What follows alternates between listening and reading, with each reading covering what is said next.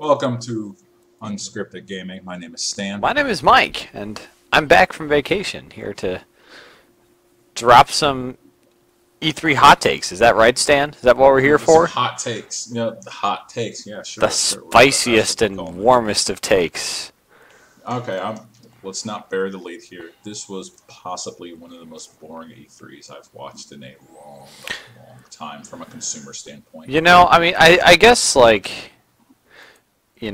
I think This is a it sign of wasn't the. exactly like a splashy, there wasn't like surprise games or tons of, big surprise, like lots of information left and right here, especially, with, the NX not being shown off here and PlayStation. I think it's a strange move to really not even talk about the Neo stuff, even though Microsoft Nah, really they did pretended that. none of that existed. They didn't even So really not acknowledge getting a that. lot of information on those two things kind of was didn't make it seem as splashy, but really and just kind of looking over it, I think that we saw a lot of a lot of cool looks at like games. Like we're kind of in the cycle of these consoles at this moment where people really people are just really are really starting to get their hands on the hardware, and are really just it's really at this point it's really about the games and just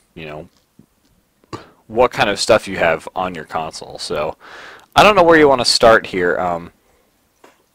But I guess Well, you had kind of last time wrapped me up and Josh around day talked one. about So why don't we start with day one. day two stuff? Oh yeah. Last time me and Josh talked about everything that happened day one, how we felt about it, and day two was basically like Nintendo, and the Nintendo conference was it day two, three, whatever. Nintendo was day three, Um, and day the two Nintendo. featured Uh, two very different conferences between Microsoft, really talking about consoles, you know, they talk Windows 10 games. initiatives, and a couple other things, and Sony bringing in, the orchestra and just letting game trailer after game trailer after game trailer just roll. That was cool. Yeah, that was really interesting. It was something I wasn't expecting, but Hmm. and Ubisoft had some pretty cool things, I think, to show off as well. So, Their conference was just embarrassing. I think it was purposely oh, embarrassing I though. think Ubisoft has become completely self-aware. Like I feel like they gave Aisha Tyler some better jokes this year. I feel like she's had just a little bit more like kind of material where they're like, okay, everybody knows I'm here to make bad jokes, so we might as well just kind of lean into it the whole way. And I was like, okay, I'm all right with this. This is almost hitting like the right balance of like As Josh says, turned into the skid. exactly. And then, of course, they open it with like there's like Queen blasting and there this rainbow colored dancing happening to my face. It's like, yes, the French Canadians are here. Ooh, okay, yes, aha, I know where I am. No, that was horrible. Why? What? Oh, come on, live a little, No, Stan. Come on. it was hard to watch. It was hard to watch because I'm thinking, what if my company like brought this out? Would I be proud of this? Hell no. Hell no, I would not be proud of this. I don't The know. the, the, It the was. guy in the lion suit shaking his ass at everybody like I would not be proud of this at all. I guess I'm just someone who appreciates high energy, and that was very high energy. Yeah, it I sure was. appreciate energy. That's what E3 stands for. Energy 3. That's what it's all about. That's horrible. Energy. Um, well, I guess I just a couple of takeaways I had from kind of like I had mentioned, with us really starting to see like a lot of games. I thought we got some real interesting looks at franchises really taking some. People are really starting to get to the point where they're taking risks and doing some really different stuff, like God of War. Oh, can we talk about that for a bit? Yeah, that's what I had I have pretty limited experience with the other ones, but I had no. Really? Yeah, I know somehow. Yeah, actually. But I had heard from numerous people that they were very tired of that setting, of the kind of the Greek mythology setting, and that Well, I mean, And like 6 games in, you kind of run it into exactly. the ground. There's only so much you can do there. So, I remember hearing reports about like oh, now he's going to be in like with Norse mythology, and it's like, I mean, it's just going to be, is it really going to be a different coat of skin or a different coat of paint on the same kind of game here? But it really just like, from the camera perspective, it looks like it almost a little closer to like Dark Souls almost in terms of the like what little combat we saw, and I think of a tighter story emphasis. It was just like it was really different from what I had seen before, which I mean it's in kind of going off of that, and then seeing things like the new Zelda Breath of Wild, and just all the crazy different stuff like they're doing. I mean, it looks more like Far Cry or Metal Gear 5 than like an old Zelda game. Like a lot of companies, I think, are doing really kind of off-kilter stuff with that, with their games, and I think that's really cool. Yeah, the God of War trailer where he apparently has a son or a mentor, or not a mentor, but a scribe, or I don't know what the hell is going on there. But I appreciated it, and Kratos now has an axe that he mentally controls. Uh, there was nothing about that trailer that I hated at all. Yeah, I'm in.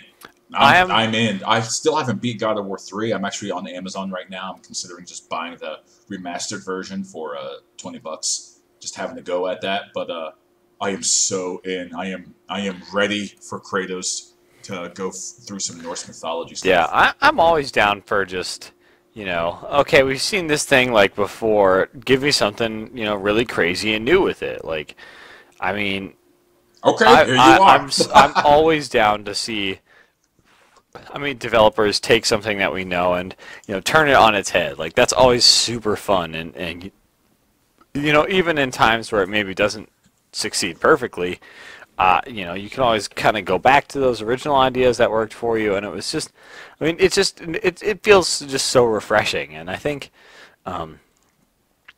that was one thing I thought about this E3 was just even if it wasn't like, splashy surprise games everywhere, I thought it was cool to see some really kind of just fresh takes on old genres, like things like Horizon Zero Dawn, which weird name aside, I don't like that name.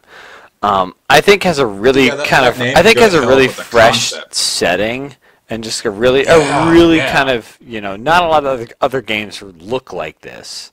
Like I think that's really exciting. Just to it's colorful, but it's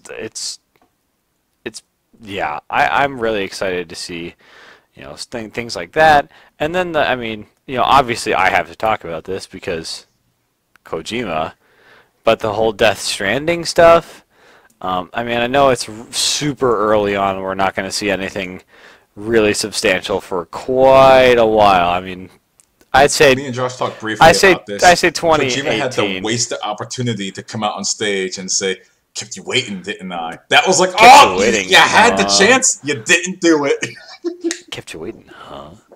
I Imagine if wanted it. Kojima in I his like wanted it. Japanese voice Oh said my that. god, I wanted that so bad. But I mean, I'm really curious to see what that ends up being. Obviously, I mean, it's what I think. Yeah, I thought that was really interesting. I think that there's let's see. I guess what else I want to talk about? Oh, just the fact Well, we that got a like, lot to can talk we talk about. about like the fact that they're actually remastering the Crash games? Like that's so stupid. It's so Hold on, hold stupid. on. I'm gonna buy Stop. You that stop day right there. one First of all, because I'm a Crash chump. Bandicoot and Skylanders, I could not care less, but I am Don't glad for the care. people that Whatever. like That's fine. Good for you. Skylanders. Crash is great. But remaster of Crash Bandicoot, I'm down. People like Crash I Bandicoot. love no. Those games weren't I bad. love Crash Bandicoot. I just like that's such a dumb idea. I'm totally gonna buy it, but like, what?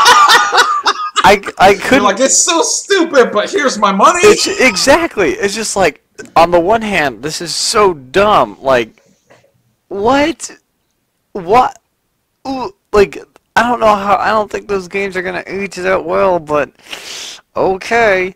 But on the other hand, I'm like, motherfucker, where's my Crash Team Racing remaster? That's what I really want. Or Yeah, Crash that's not Bash is happening. pretty good too. Oh man, not that. Yeah, so that was It, something I was legitimately just not expecting. I was like, oh, well, okay then. Um, let's go to Nintendo. And then Nintendo showed for people that were watching the stream, they showed, hey, here's our 4 minute trailer of the new Zelda game, and it looked good. It looked like what many people are calling it's Zelda mixed with Skyrim, and that's not a bad thing. And no, it's not a bad thing. mm. They're like, all right, did you catch that? Did you blink? Did you miss it? Oh, too bad. We're going to talk about the new Pokemon game, Sun and Moon, for the next 90 minutes. People like Pokemon. And nothing else. You're like, can I learn about some Monster Hunter? No! Nah. Pokemon! Can I learn about maybe a new F-Zero game? No! Here are the new starters for Pokemon! How about, I was like, there was a certain point where I'm like, I will take Metroid Federation screen footage at this point. Nope! More I will take Pokemon. Metroid Federation amiibos before this, please. Save me.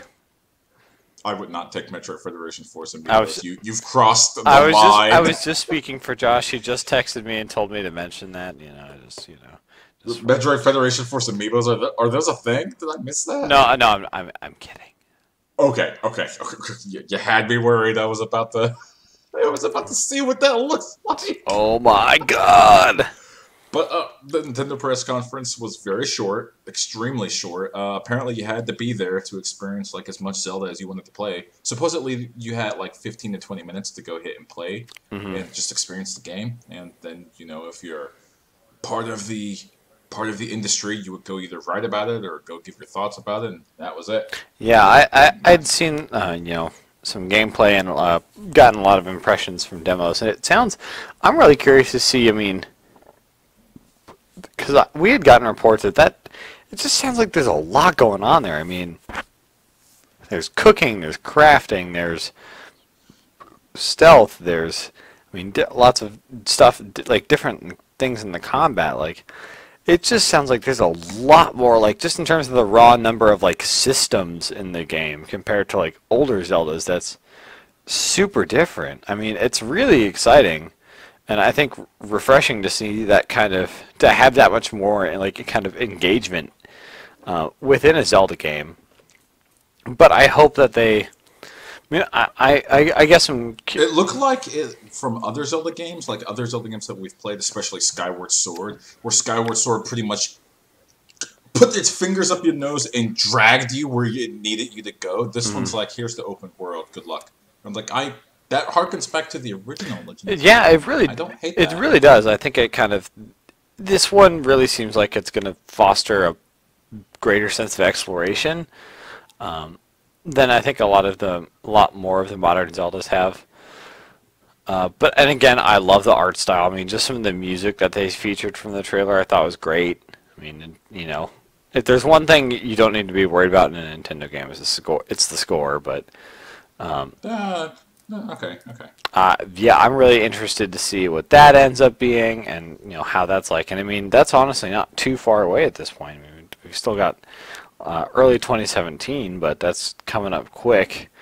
I guess if there are any other couple of things I really thought were interesting. I think actually Ubisoft had some pretty decent stuff that I wanted to see. Or that looked pretty interesting. I think that, oh my gosh, I think that Watch Dogs 2 looked a lot more appealing to me than Watch Dogs 1 ever did. I mean, just in terms of the way the character's moving around the environment, that's a lot more energetic. Just the world's a lot more colorful. I'm really curious to see.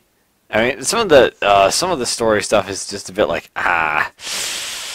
ooh, like Yeah, that's a very Trumpian reference. That, and it's just a very like lay hack the planet with our memes, and I'm like, you mean, and it's like they're not really kind of lean. It's I think you're supposed to think like, oh, howdy do, fellow kids. That's it has a little bit of kind of that feel, which is like, yeah, I okay. mean, I don't mind a little bit of tongue-in-cheek humor in there. Yeah, I That's. I mean, mean, it's just it seems like it has much more personality than Aiden's character. yeah. That's what I was gonna say. At the very least, it just looks like I think this game not being so just like drab, like just looking at like just screenshots here and there, it's just like wow, this place looks like it actually has, you know, more It like looks more like colors Ubisoft than. took feedback and they're applying it. Oh, everybody panic. Panic. Company took feedback and made positive. Oh my god. Oh god. What do we It's do? almost as if they have incentive because some bigger company with a lot more money than them is trying to own their ass. Go. Go. I feel bad for Ubisoft right now. Yeah, it's an interesting position to be in. They're in a weird But I spot. mean, and then they had some stuff like I mean, Ghost Recon Wildlands. I mean, wasn't on my radar at all. Hashtag Narco State. It's happening. But some of that multiplayer stuff, like you know how you're basically, you know, working in like teams of 3 and 4. Sidebar, they really need to stop with like the fake like multiplayer chatter. Like it's just really distracting. Yeah, Like, everyone's calling them out I on that know bullshit, they've been man. doing it for years, and they just will never stop. It's like And it's we a, all, it's the dream. the crowd that they're catering to, like this is how voice chatter in this game works. Like the crowd you're telling that to, we know you're full of bullshit. We know that. Because we play that every day. It's just like, oh, please, someday. But I mean, when that was, I could really see. I mean, hopping in, kind of rolling, and like, if it kind of turns into some sort of like co-op like Metal Gear Solid 5 kind of thing, like that sounds really appealing to me. And I thought, and then kind of the other title that they showed off there was, oh shoot, I don't have the name off the top of my head, but it's like the kind of extreme sports like snowboarding, skiing. Oh my gosh, where'd it go? Hold on, it's like it's Steep. like Cress or it's Steep. Steep, that's what it is.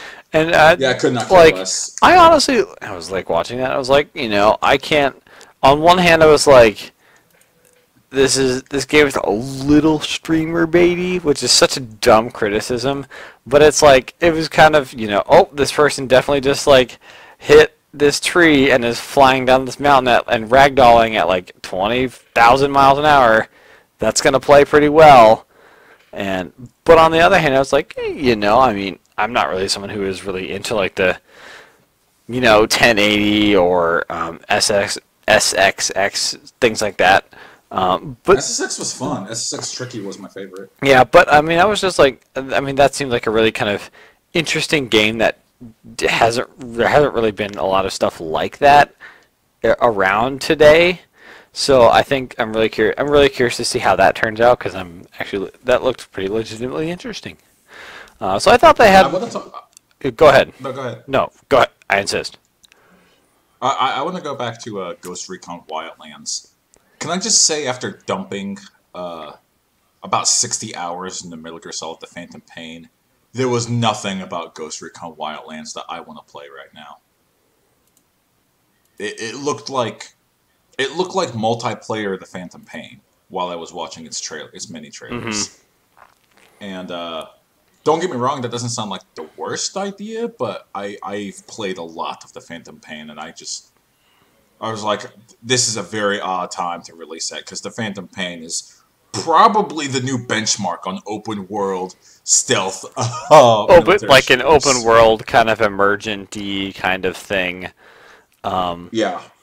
Yeah, that's gonna be the thing with that game. Is just like how robust can those missions get? Because like some of the Metal Gear stuff, like I mean, I put in a ton of time into that game just because I mean, obviously it was my favorite game last year.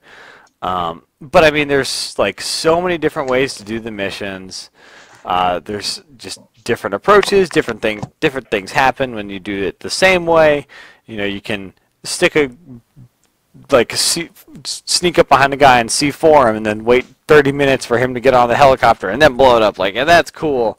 And it's gonna be like, if they can get that kind of depth in a co-op setting and give that kind of depth for all the co-op players, you have one guy kind of spotting targets for you, from a sniping position, and other people kind of operating close range, kind of typical stealth game style. I feel like I could see that really being something pretty cool, honestly. But again, it's just going to come down to what kind of complexity they can have. But I mean, if it's just every single mission ends in a bullet spongy kind of thing, I mean, it's just oh, well, maybe not. Oh yeah, can you imagine if it turns into the Division where all of a sudden enemies now can take 5,000 bullets, and it's I don't think this game will be like that. But Yeah, that would be a big bummer for that game if that's how oh, okay, add every enemy gets plus 500 HP because player 2 joined, instead of having just mission. I know it's a lot of work, but making sure, and if they can go the lengths to ensure that those missions are complicated enough, and just have enough going on to really kind of encourage, splitting up into different squads and handling different responsibilities. If there's enough room for all that, that could be pretty cool. Yeah. Did we talk about I don't know if we talked about it last time, but did we talk about Resident Evil 7 last time? I don't know if you guys did. I wasn't there, but Confirm. Mike doesn't listen to the podcast. Confirmed. I was on vacation. Come on, but I am well aware that he was on vacation. It's kind of something. I kind of ties into what we were talking earlier with. It felt like a lot of developers were, it might not have been the splashiest conference, but I think there was a lot of people really getting out there and trying new stuff. Resident Evil 7 it's VR, baby. I mean, do you care? Do you care? As a consumer, as what many people would consider the baseline consumer, do you care? Well, I can tell you that I have no care about Resident Evil, just carte blanche, just no thank you, I'll pass. There's some Resident Evil games I kind of like personally. But I think from what I've heard a lot about, I know people a lot. I mean, I know 4 is very good, and was a kind of a very drastic departure for that series. 5 and 6 kind of carried on to that, but really kind of wore out the welcome with that. So I think Resident Evil, I mean, going back to, it really looks like they've kind of embraced, what people think of as a horror game these days. And I think, like I said earlier, I'm all for companies, taking kind of risks like this and, doing something really drastic. And, obviously you don't want someone to just change something for no real reason, or to not do anything creative and new. But I really think, I'm someone, as someone who wasn't really interested in Resident Evil, I'm really curious to see, what that thing ends up being. Are people going to be able to come to that as are they going to kind of, did they pick up on the PT influences that this thing pretty clearly has? Are they going to be able to execute on something that works in VR and outside of VR? Is it going to be as effective in both ways? I guess that I'm really interested in seeing, a big pivot in terms of how that series works has obviously worked out pretty well for them in the past. So, I honestly wouldn't be surprised if they are onto something here. Speaking of people that are onto something, so me and Josh talked briefly the other day about Microsoft announcing the Project Scorpio, which is going to be the Xbox replacement that'll run games they are promising 4K at 60 frames per second, which I demand to see that. I will believe it when I see it. But also, no, go ahead. That's kind of what I was going to say. I mean, that's pretty taxing. I mean, a lot of even like the top of the line gaming PCs can barely do 4K 60. I mean, just barely, and that's not exactly on the hottest games off the press here. I mean, that's congratulations, you can run Undertale at 4K 60 frames. Like, I mean, that's awesome, but like, because Undertale's great. I mean, okay. Undertale's awesome. It's so awesome. No, come on. But it's right now. I kind of have this analogy. It's like we know. I mean, we know that the engine is pretty big in this car, but we don't exactly really know what the top speed is yet.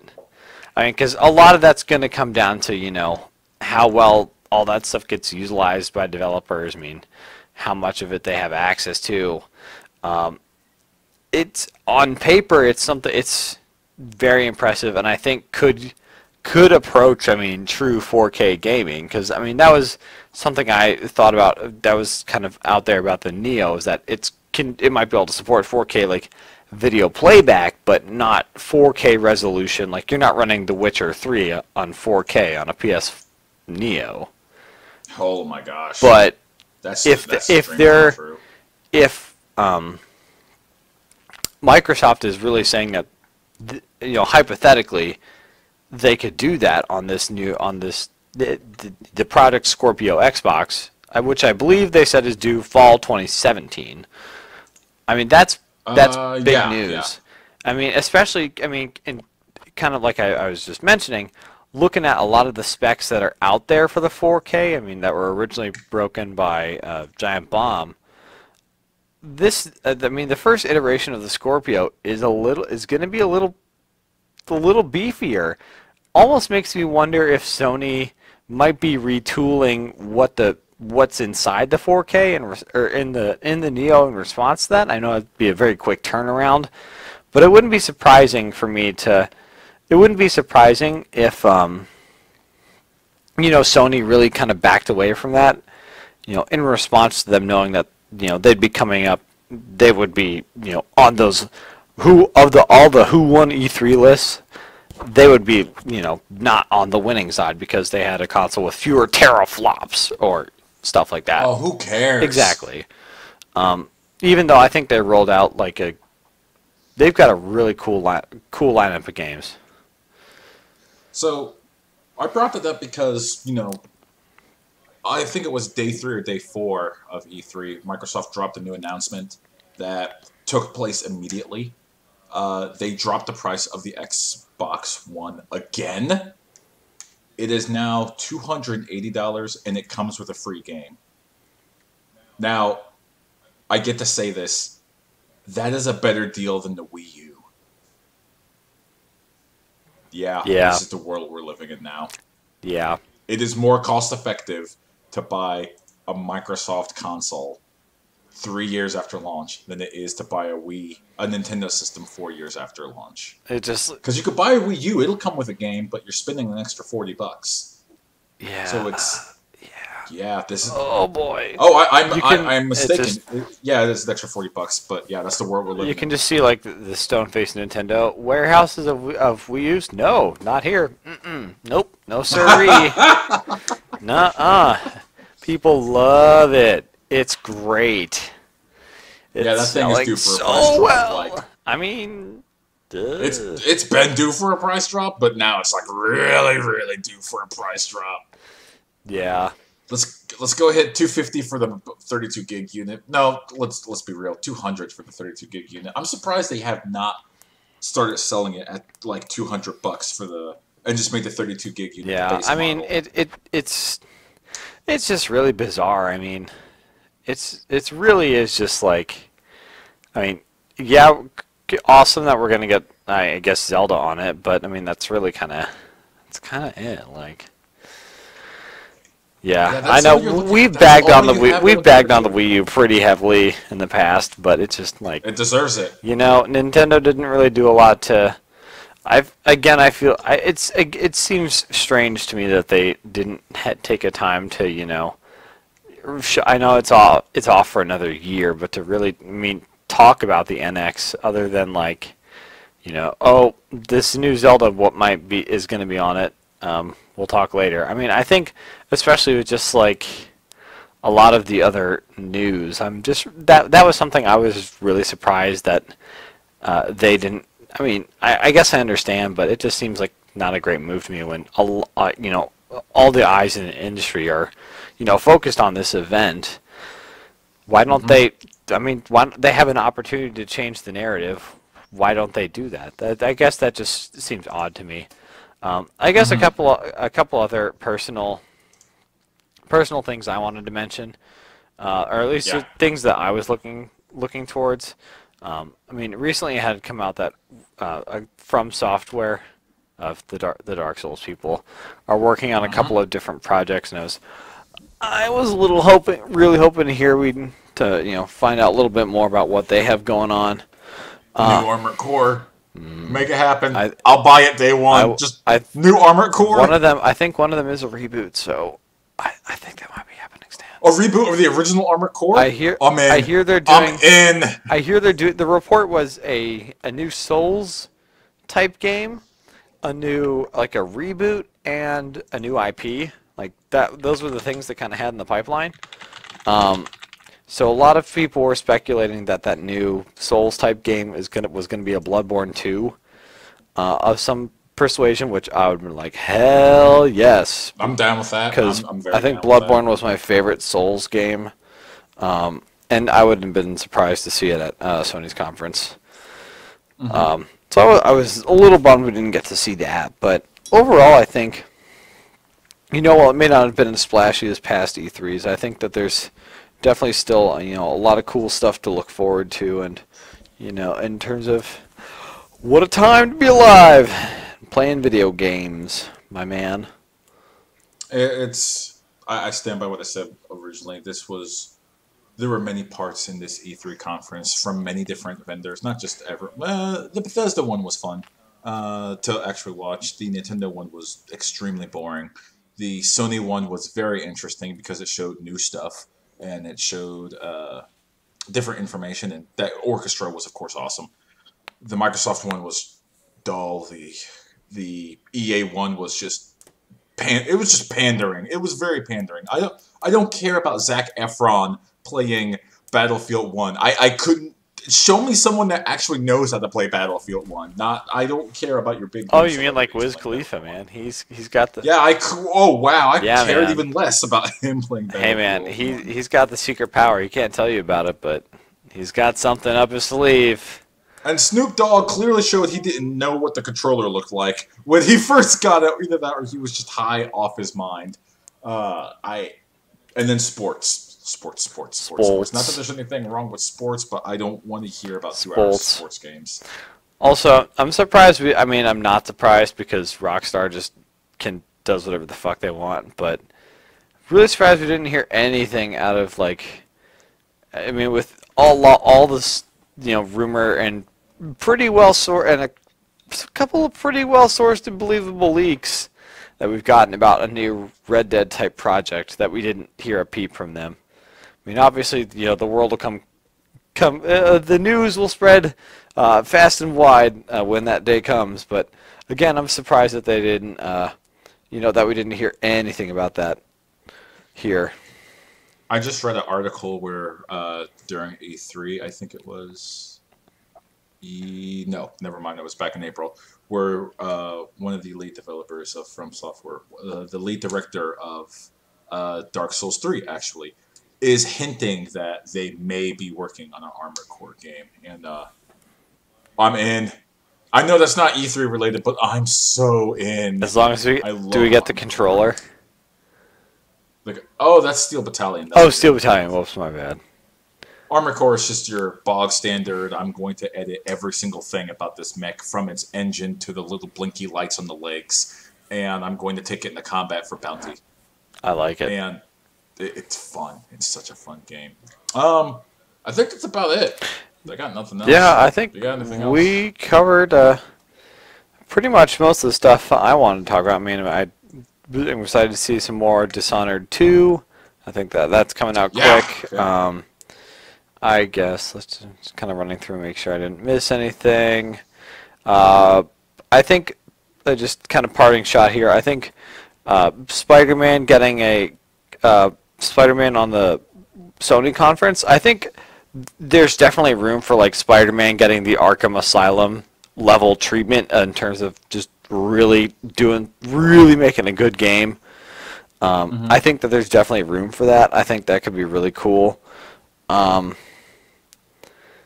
Let me take a look. There was a lot of VR talk at E3 this year. A lot of VR, and I'm not surprised because the honeymoon's kind of over on VR, so it's about. Oh yeah. And I mean, I guess that's probably something else. PlayStation VR got announced. Yeah. We talked about that last time.